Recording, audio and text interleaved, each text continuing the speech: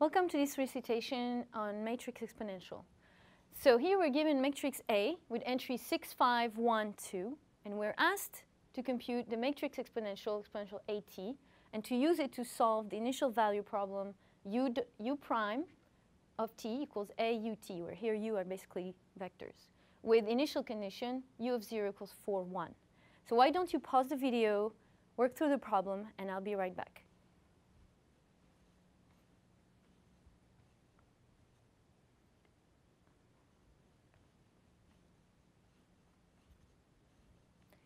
Welcome back.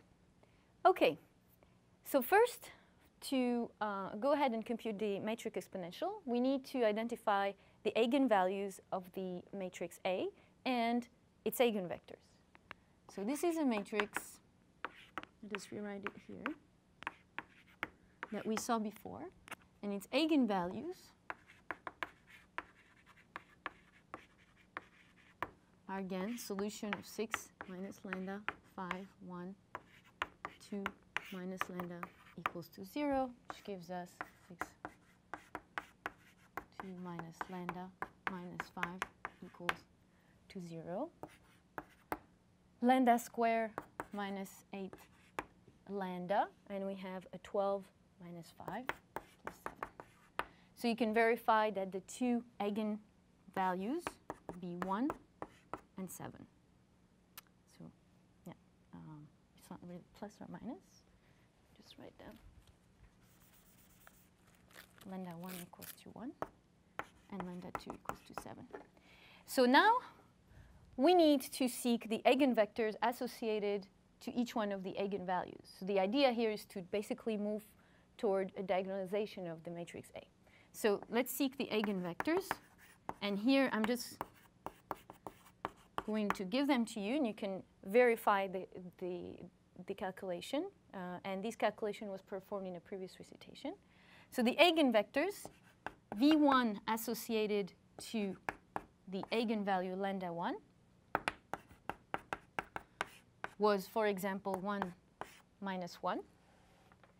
And the other one that we found, again, this is one form of the eigenvector, was 1 and 5.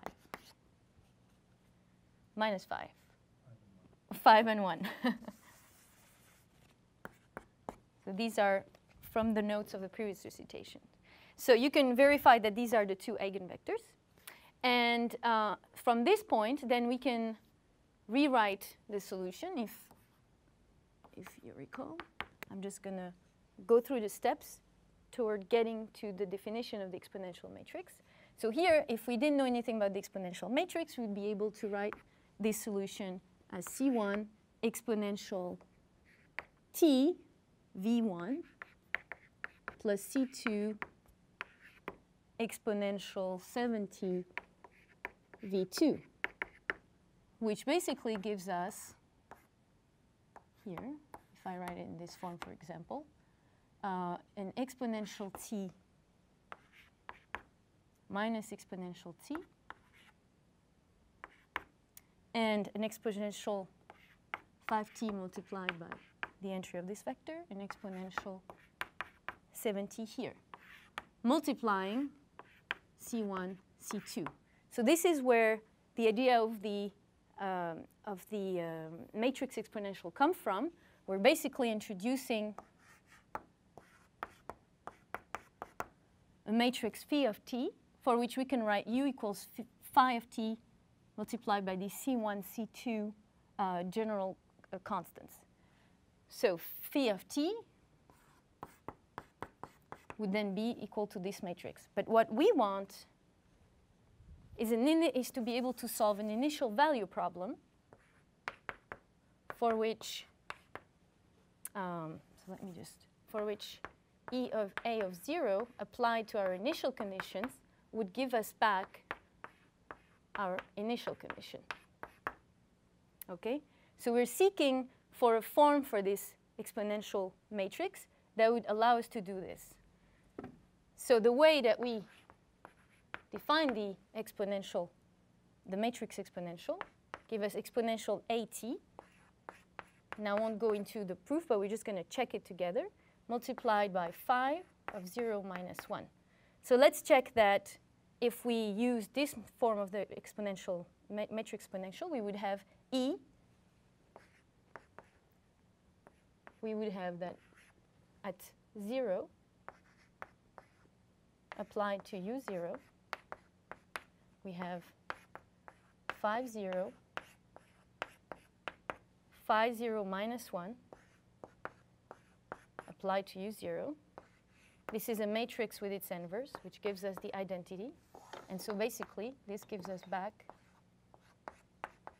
U of 0.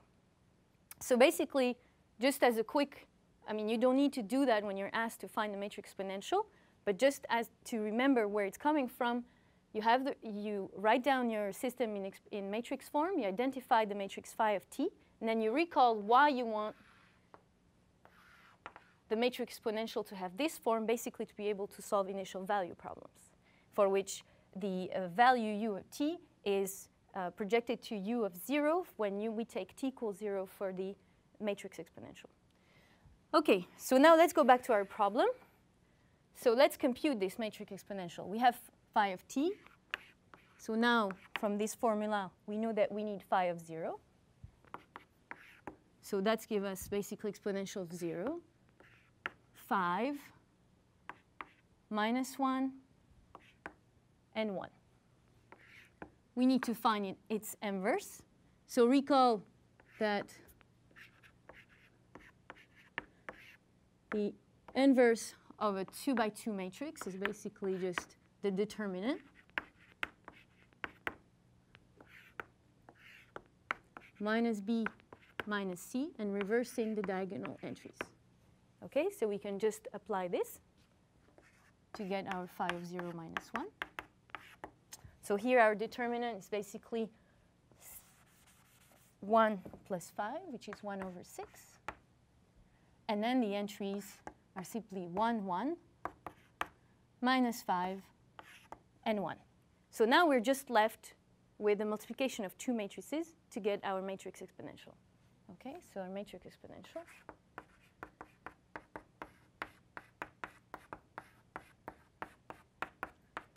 would give us this 1/6. And we now have to multiply the entry. So I'm not going to rewrite everything. I'm just going to use the space here. So we have exponential t multiplying 1 plus 5 exponential 7t. Exponential 7t. Then we have exponential t dot minus 5 for this entry. 5 exponential t multiplying our 1.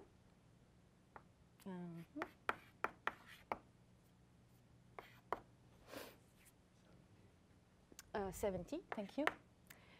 Then for the second entry, we basically have minus exponential t 1, exponential 7t 1,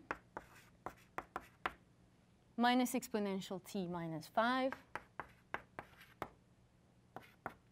and exponential 7t 1. OK, so we're done with the matrix exponential. So now we were asked to solve for the initial value problem with initial condition 4 and 1. So how do we go about that? Well, recall that I just reminded you what did we want to use this matrix exponential for. And what we wanted it for is to be able to basically project an initial condition into a solution u of t times later. And we constructed this matrix to be able to basically give us this solution by just multiplying the matrix by the initial value vector. So basically, to find a solution of this initial value problem, we simply need to multiply this matrix by the initial vector that we were given. And I'm just going to write it here to not have to rewrite everything. And it was 4 and 1. This is u of 0. So let me just do a dash here, just so that we can do the computation. And we would end up with a solution u of t. I'm going to keep it in matrix form for now. So we end up with exponential t 4 exponential t minus 5 exponential t, so minus 1 exponential t, and we have a 1/6. Here, 5 exponential 7t multiplied, so we have 20 plus 5, so 25 exponential 7t. Then for the second entry of the vector solution, we have minus exponential here minus 4 that we add to a 5. And here a 7 multiplied by 4 that we add to a 1. So we have basically plus 5 exponential 7t. And that basically gives us one way of writing the solution. And we can split this then, if we will, into two solutions, two vectors. Yeah, plus t minus 1, exponential 7t, 25, 5. But this form is as valid. Yes, thank you. OK, so that ends the laborious calculations. But basically, the key point here was just to remember where is the matrix exponential coming from, basically from the eigenvalues and eigenvectors of the original matrix present in the system. And where is the definition coming from? Why do we define it as phi of t, phi minus 1 of 0? And how to use it then to compute the solutions given an initial value to basically give the solution to an initial value problem. So that ends this recitation.